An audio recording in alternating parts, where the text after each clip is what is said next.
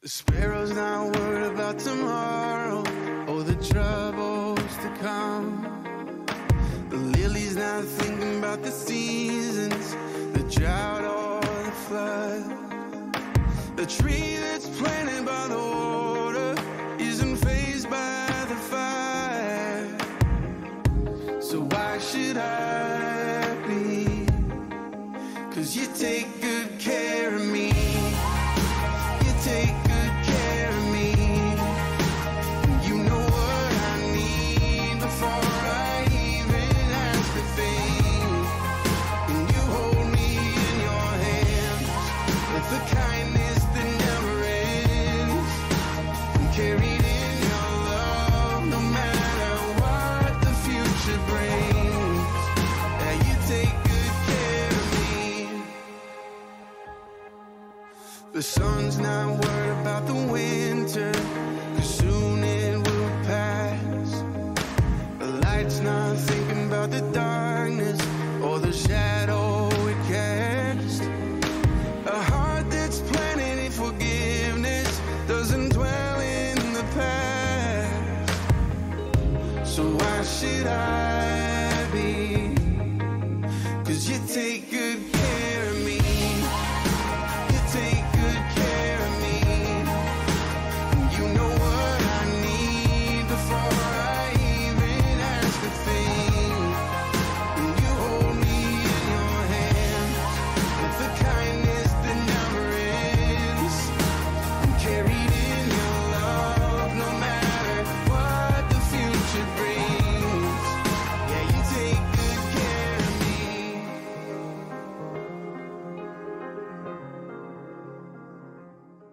Good morning, church. I hope you're having a blessed day today.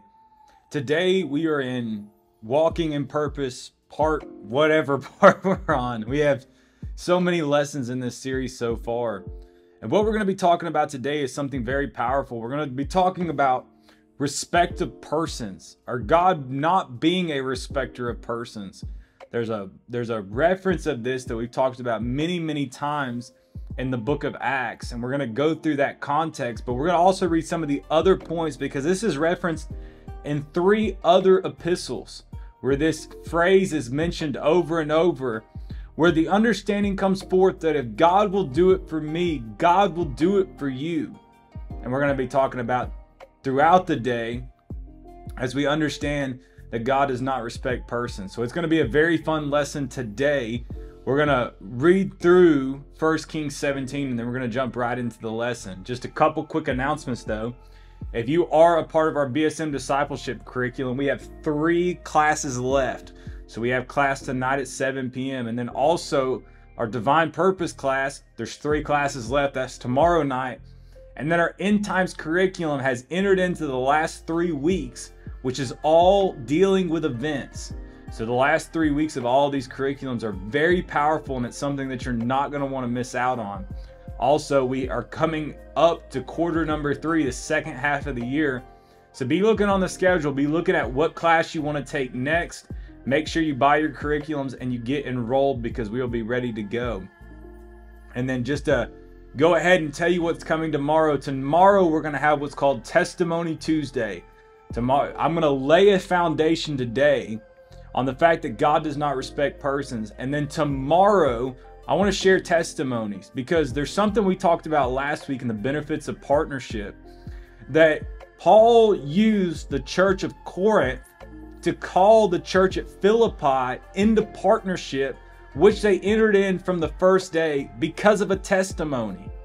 And we're going to talk about that tomorrow as we're going to go over it again tomorrow, as we have Testimony Tuesday, where I'm going to show I'm going to give some testimonies of God's faithfulness in my life, not just financially, but we're going to be talking about healings. We're going to talk about deliverance. We're going to talk about favor. I'm just going to give you testimonies tomorrow on what the Lord is doing in my life, what He will do in your life when you partner with the ministry, because God has no respect of persons. So let me pray, and then we're going to jump right into the lesson. So Father, I thank you.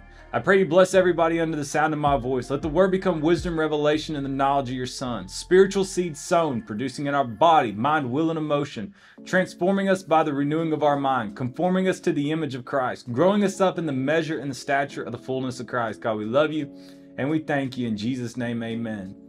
Well, go with me to 1 Kings 17. We're going to talk about walking in purpose. We have to start in 1 Kings 17. And Elijah, the Tishbite, who was of the inhabitants of Gilead, said unto Ahab, As the Lord God of Israel liveth, before whom I stand, there shall not be dew nor rain these years, but according to my word. And the word of the Lord came unto him, saying, Get thee hence, and turn thee eastward, hide thyself by the brook Cherith that is before Jordan.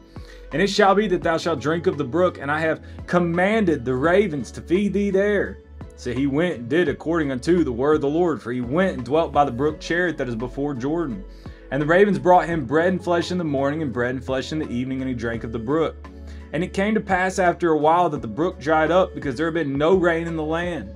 And the word of the Lord came unto him, saying, Arise, get thee to Zarephath, which belongeth to Zidon, and dwell there.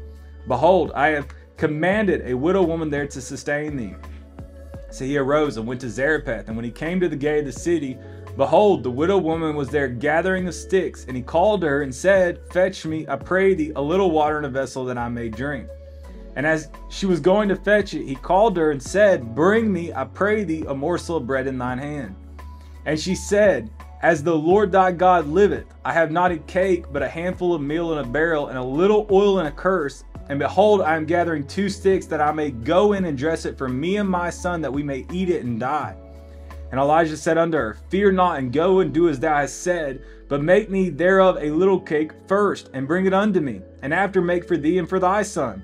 For thus saith the Lord God of Israel, The barrel of meal shall not waste, neither shall the curse of oil fail, until the day that the Lord sendeth rain upon the earth. And she went and did according to the saying of Elijah, and she and he and her house did eat many days. And the barrel of meal wasted not, neither did the curse of oil fail, according to the word of the Lord which he spake by Elijah.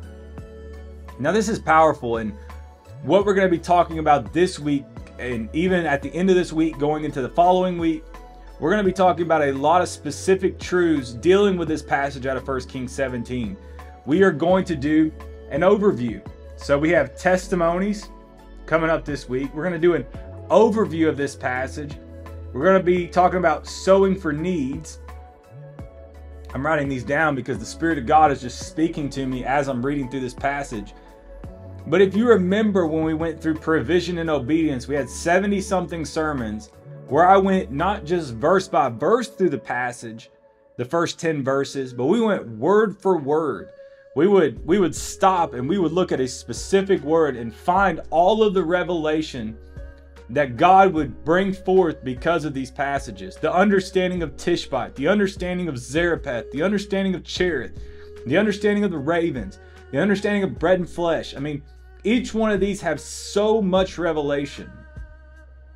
Kenneth Hagin used to say, I can't open the Bible without seeing Mark 11:23. The same for my life. I can't open the Bible without seeing 1 Kings 17:3-4. The understanding of divine purpose and walking it out. Now, I want you to flip with me to Acts chapter 10. I was originally today going to go over, I was actually going to take today and review the passage of 1 Kings 17. But as I was reading my Bible this morning and I was studying, the Lord brought something to me out of the book of Colossians. And when I was reading it in the book of Colossians, God took me to this passage in Acts chapter 10. And it's something that I know I've mentioned before. I know I've talked about many times before. It's one of these kind of center point focuses in the Bible. If I had many taluses in my Bible, you know, the little strings that are in there, this would be a bookmark page in my Bible. I quote this verse on a variety of occasions for a lot of different reasons. But let me give the context of Acts 10:34 first, and then we're going to go into just overviewing some of the other places that we see this mentioned. Now, in Acts chapter 10, Cornelius is at his house praying to God. He's a man who feared God, but was not born again because he did not know about the man Christ Jesus. But as he sought the Lord, an angel of the Lord met him and told him to send for Peter, who was at Joppa. Now, at the same time that this was going on, Peter was in the middle of praying and fasting. He hadn't eaten yet. He's praying and fasting on the rooftop. And being on the rooftop praying and fasting, Peter enters into a trance and sees the sheet of the unclean animals 3 times. When that vision is over, the Spirit of God, the Holy Spirit, speaks to Peter and said, there are men downstairs that are looking for you. Go with them. And then Peter takes the journey with them and goes all the way back to Cornelius' house. When he gets to Cornelius' house, he says, what do you want from me? Cornelius said, I was praying. God told me to send for you, and you had the answer. And now, Acts 10:34. Then Peter opened his mouth and said, of a truth I perceive that God is no respecter of persons. I believe with all of my heart, this is one of the greatest declarations in the entire Bible. There are many amazing verses in the Bible, but if there is one central focus that as a Gentile believer applies to you more than anything, it's this one. Because the gospel of Jesus Christ, salvation, was given to Jews first. It was Jews that got born again first, filled with the Holy Ghost first. As a Gentile believer, you are grafted into the vine of Israel. So we are grafted into their covenant promise that was through the father Abraham. Now, you might say, well, why is that important? Because when Peter preaches this sermon in the rest of Acts 10, this is the very first time in the Bible that Gentile believers hear the gospel, or Gentiles hear the gospel and become believers. It's the first sermon preached outside of the Jews. And it was not preached by Paul. For more often than not, there's a passage later on in the book of Acts where Peter goes to the Jews and Paul goes to the Gentiles. And when we overview the Bible, a lot of times people see Paul as the one of the Gentiles and Peter is the one of the Jews, different ministries. Now that does come forth later, but I always tell people, if you want to know why Peter knew that what Paul was doing was right, blessed him, gave him the right hand of fellowship and sent him on, it's because before Paul did it, he did it. Peter was the first person to preach a sermon to the Gentiles. And the reason why this is so important to your life is because this is where Gentiles first receive the promises and receive salvation. Now, the reason why we're talking about this today, leading into what we're going to call Testimony Tuesday tomorrow, is the fact that whatever God does in my life, God will do in yours. That's the truth that Peter is declaring. The salvation that was given forth to the Jews, the baptism of the Holy Ghost, the power of God given unto the Jews, is available to the Gentiles. It's available to all them that shall believe. That if you will put your hope in the Lord Jesus, make him Lord, surrender, repent, turn back to him, receive salvation, you can receive salvation. Anybody can. The baptism of the Holy Ghost, anybody can. It's not just delegated to the Jews. It's the first time it was ever declared in the Bible that of a truth I perceive, God is no respecter of persons. Now, the reason why this passage is also very important is that we're going to look at 3 other places in just a second where these verses are mentioned again. But before we do that, I just want to take a second and say something.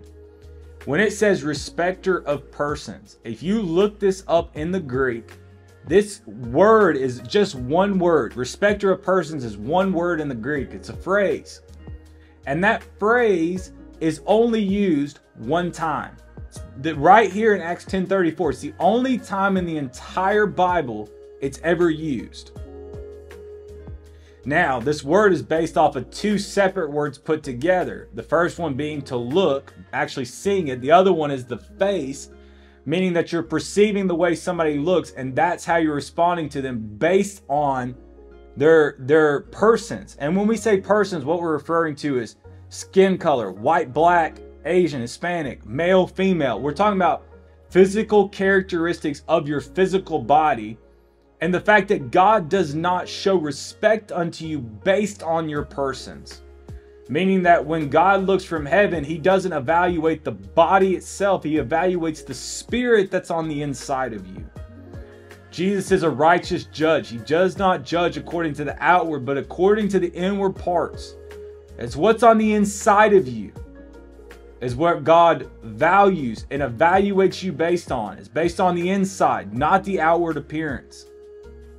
Now, there's something very interesting about this word also, because if you were to study this word is really only used one other place in ancient text.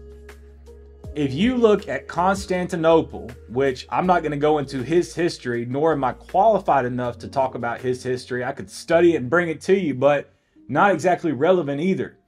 But if you remember in your history books, Constantinople was, big in the movement of the church.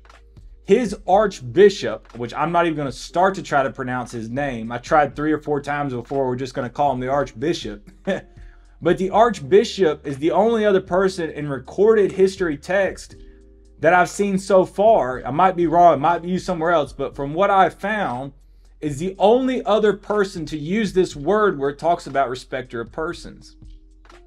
And the reason why that understanding is so important is when he wrote about respecter of persons, he was using it in the context of coming against the abuse of power in the church. Now, you might say, well, why does that matter? Let me explain this. The only other person to use this historically was a person that came against abuse of authority.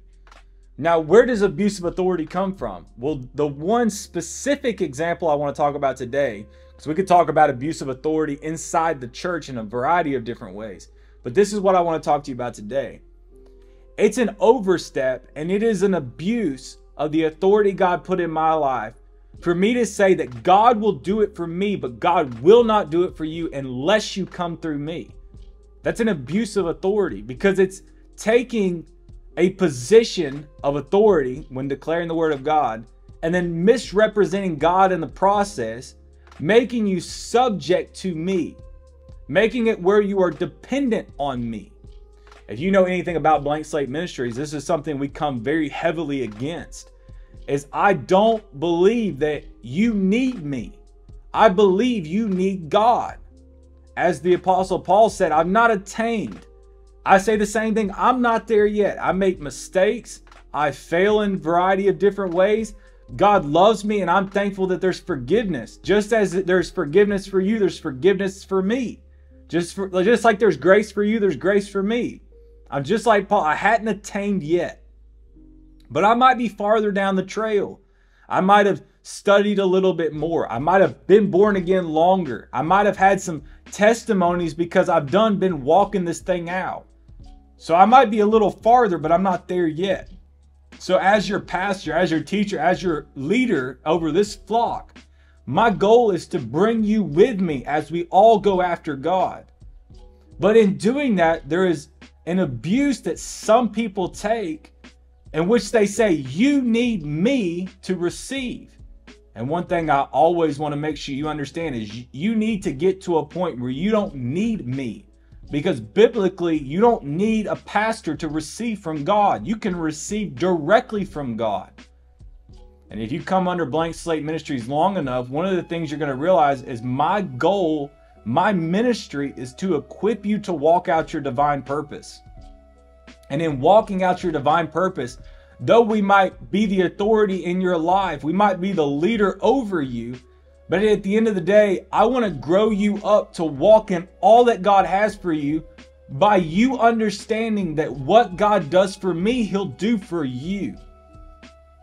I think that's just an amazing historical context that even in the early church, in like the 200s and 300s and 400s, there was an archbishop standing on the fact that we will come against the abuse of authority that says you can't receive unless it's through, well, God's doing it for me, but He won't for you. No, if God will do it for me, He'll do it for you.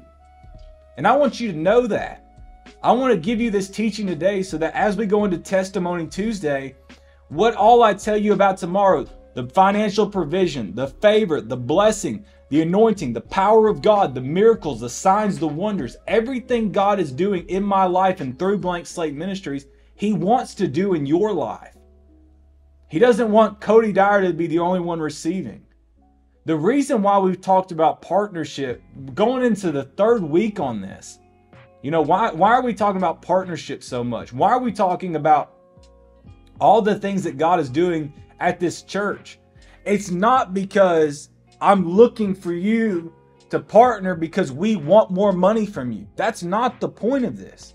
The point of teaching partnership is I want you to experience the benefits of the reception that happens in partnership. The reception is where you receive of this table. What God is doing in this house, I want to be happening in your life. The only way you receive it, though, is through partnership. That's why we talked about partnership benefits all last week. And this week, I'm talking about the fact that I want you to understand that if God did it for me, He'll do it for you. If you say, man, I want to start receiving supernatural sustainment. I want to start walking in my purpose. I want to start receiving fulfillment in life. I want these things. Well, guess what? God wants those for you also. And I want those for you. But you will never receive those unless you partner. But when you partner, you receive, because God does not respect persons. I don't care if you're 1550, white, black, Asian, Hispanic, male, female, if you live in the United States, if you live in Africa, if you live in Asia, it doesn't matter. What God does for me, He will do for you. Let's just flip to these places real fast because we're running out of time. We're just going to go to each of them one by one. Romans chapter 2, verse 11. For there is no respect of persons with God. You can go and read all of these contextually if you want to. I'm not going to go through each one of these all the way through. I'm just going to give you the pulled out verses.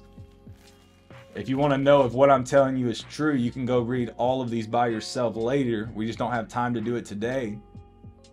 Well, listen. Ephesians chapter 6, verse 9.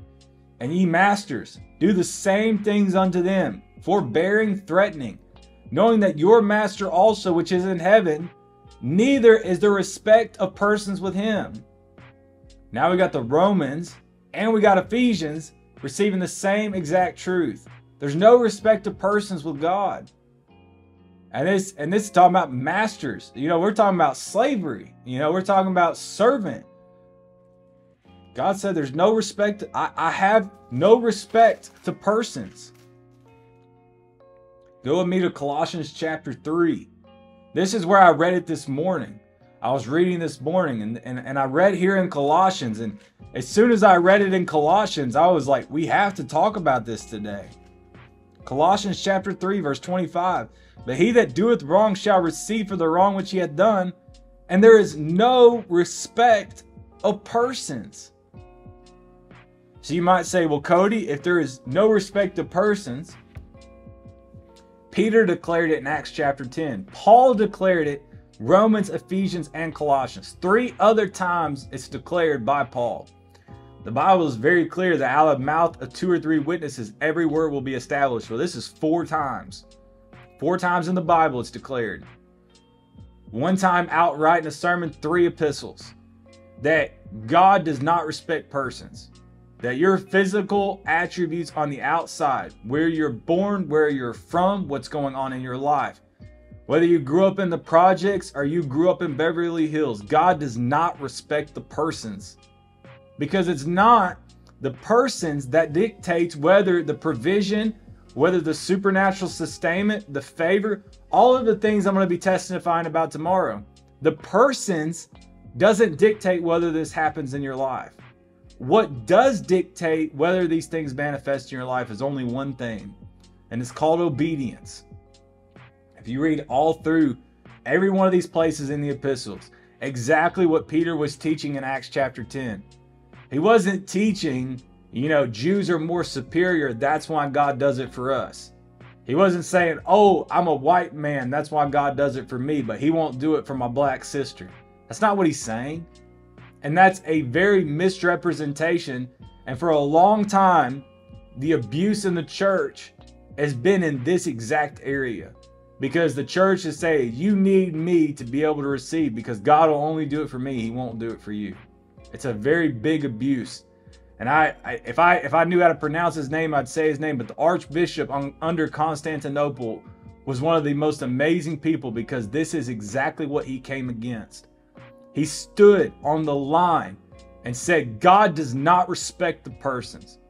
It doesn't matter if you're the pastor, if you're the apostle, if you're a prophet, evangelist, teacher, if you're a lay person, if you're a deacon, if you're a stay-at-home mom, if you're a teacher, it doesn't matter what you are. God does not respect persons. What God does respect, the thing that dictates whether you see it happen in your life or not, is your heart position and a spirit of obedience to walk and do all that God has told you to do.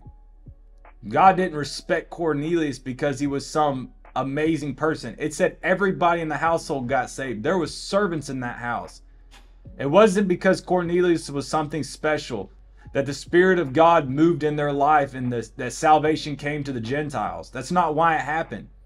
What God did respect is the fact that Cornelius sought after God. Seek and you shall find. That man sought after God with everything he had, and he found him. If you will walk in a spirit of obedience, and if you will go after God with everything you have, you will receive everything that God has promised you, and everything that God wants done in your life will come to pass. There is no respect of persons with God. We're out of time today, so Father, I thank you. Bless everybody under the sound of my voice. I'll give you all the glory for everything you're doing in our lives. In Jesus' mighty name I pray. Amen and amen. Church, I love you. God bless you. Remember, 3 weeks left in discipleship classes. You don't want to miss any week. Please make sure you're sharing it with all your friends, because we're about to go into the second half of the year. We're about to get into all new curriculums. We got a bunch of new stuff coming out in the second half of the year. I've been working on a lot of new books, so we got a lot of stuff coming out. But church, I love you. God bless you. We'll see you tomorrow morning at 9 a.m. Have a great day. The sparrow's not worried about tomorrow or the troubles to come. The lily's not thinking about the seasons, the drought or the flood. The tree that's planted by the water isn't fazed by the fire. So why should I be? 'Cause you take good care of me. You take good care of me. You know what I need before I even ask a thing. And you hold me in your hands with the kindness that never ends. I'm carried in your love no matter what the future brings. Yeah, you take good care of me. The sun's not worried about the winter, 'cause soon it will pass. The light's not thinking about the darkness or the shadow it casts. A heart that's planted in forgiveness doesn't dwell in the past. So why should I be? 'Cause you take good care of me. You take good care of me. You know what I need before I even ask a thing. And you hold me in your hands with the kindness that never ends. I'm carried in your love no matter what the future brings. Yeah, you take good care of me.